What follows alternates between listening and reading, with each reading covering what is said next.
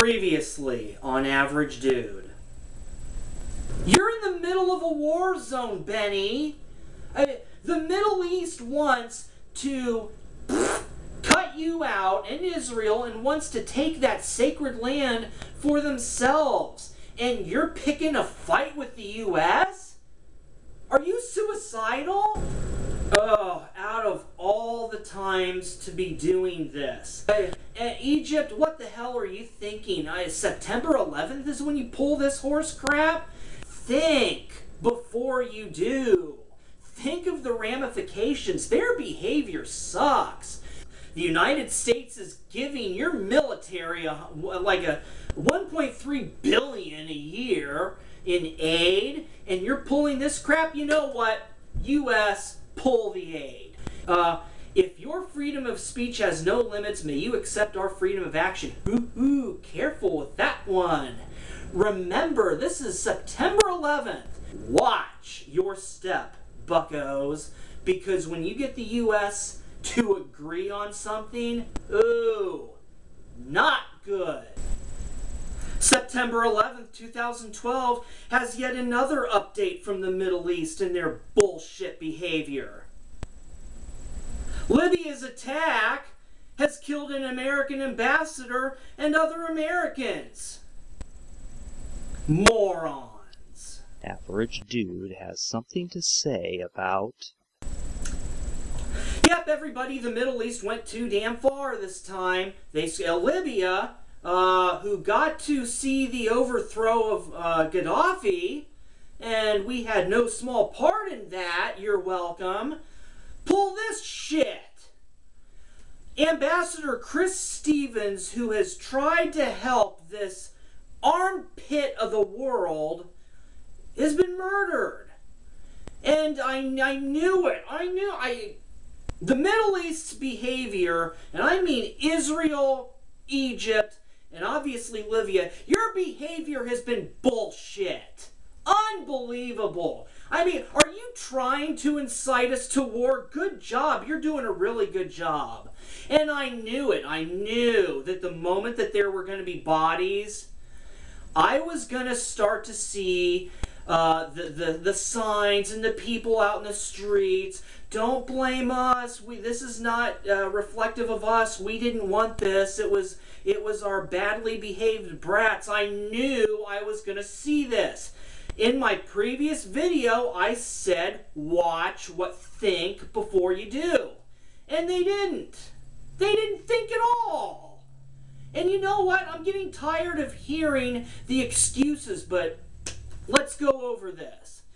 I'm seeing already that this is supposedly the work of a few. The work of a few? In a fortified location, this was the work of a few? They had tanks!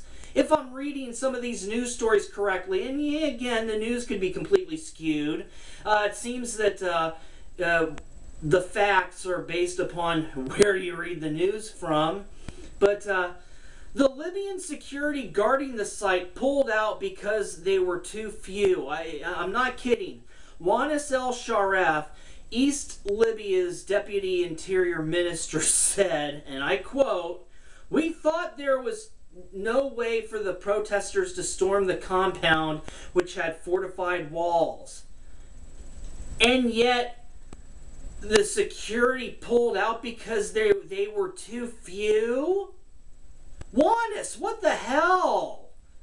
Hey, do you want your part of the world to be bombed to hell and high water? I guarantee you when you piss the American people off to agree to attack a country, we can definitely arrange that for you, you morons. Just ask Iraq.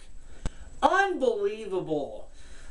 And now I'm seeing, okay, jihadists want the world to believe that the attack is just a part of the protests against an amateur film produced in the U.S. I already talked about this in the previous film, which includes crude insults regarding the Prophet Muhammad. And again, Islam, Muslims, deal with it. If you cannot handle criticism or insults, South Park, the cartoon South Park, attacks everything. It's bound sooner or later to piss an American off or anybody watching it. Deal with it, Islam. Islamists, deal with it. We have to deal with it. We're not feeling your pain. We have to deal with Westboro and all the crackerheads here and all that nonsense and all the buttholes. We're not feeling your pain. I'm really tired of it. I'm hearing excuses. And now I'm starting to see the United States citizens go to their respective radical sides because the radical nut farts are pulling them in their directions. I'm seeing those that want war, war, war. Ooh, America, yeah, let's bomb everybody. And then I'm seeing the idiot liberals who, oh, let's just kiss and make up. You don't. Everything goes is not okay. There are consequences for the crap that happens, and we don't seem to get that in the world today.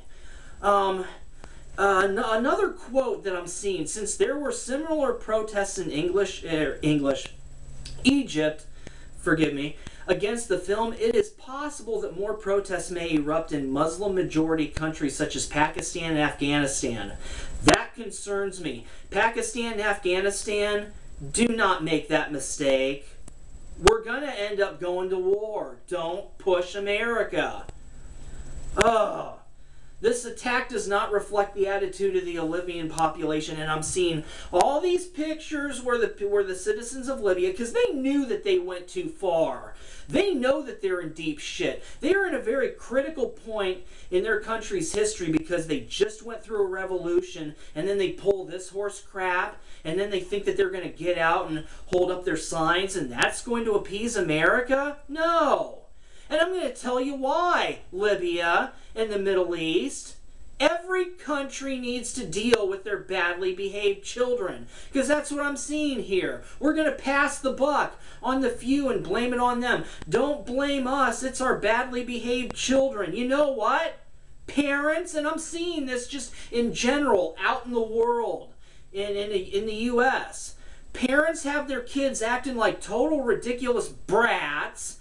And then the parents, don't blame us. What can we do? Oh, we're parents, we're powerless. Bullshit! And that's another issue that I can do an episode on. But it is time for parents, literally and metaphorically, to spank the badly behaved children. Deal with it. Stop making excuses. America, when it comes to Terry Jones and Westboro, you did nothing. And the American people were to blame for that. We allowed our country and the judicial system with Snyder versus Phelps. Oh, what can we do? First Amendment apparently covers everything. What can we do? Yeah, America, the citizens of America, we're to blame for that one. We need to deal with our badly behaved brats. Terry Jones, that butthole pastor that burned a whole bunch of Korans and started all that crap on September 11th of 2010, we needed to beat his ass, metaphorically and literally. He needed to be punished and not a slap on the wrist. That's why this is coming up again. But you know what? Middle East, deal with your own. This is a big problem around the world. Making excuses, not dealing with your problem children. Middle East, Libya, you are to blame. You had supposedly the actions of a few. I think you really need to seriously evaluate and possibly pull back that bullshit statement, because if you're saying that it was the acts of a few, then why in the Sam hell did the majority of you just sit back and do nothing? You assholes. You cowards. Sitting back there and wanting to make excuses. And America's no better. But that's my point. Every country is responsible for dealing with their badly behaved brats. Punish the bad behavior. Don't ignore it. Don't just turn the other cheek. Timeouts are ridiculous. Sometimes bad behavior is its own reward, and a timeout doesn't do shit. This is just more upsetting. The lack of common sense, the lack of survival instinct, and What the hell? You know what, Middle East? You are on the crux of America to actually agree upon yet another war. Fix the situation before it gets that far. End of video.